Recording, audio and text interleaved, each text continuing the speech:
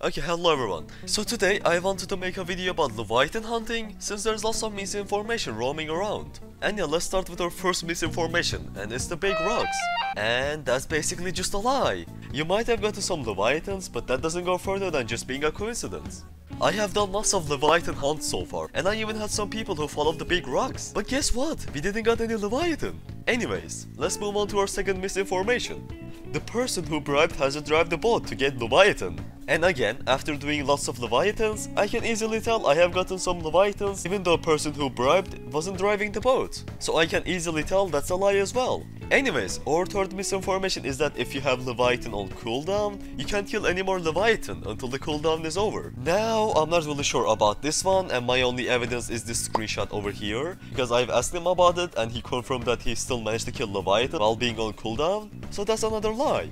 Okay, for this misinformation, I'm not really sure if it's still going around, so I will just quickly say it. You don't need Monster Magnet in order to spawn Leviathan. You only need Monster Magnet to get Shark Anchor and nothing else.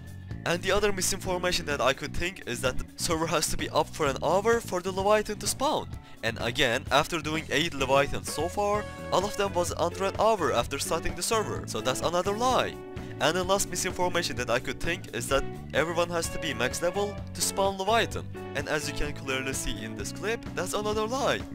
And yeah, those were the misinformations I have heard while hunting for Leviathan, and I just wanted to clarify them since they are basically just a lie. And yeah, that will be it for this video. If you find this helpful, you can leave a like and comment if you're feeling generous. But yeah, thank you for watching, and I will see all of you in the next one.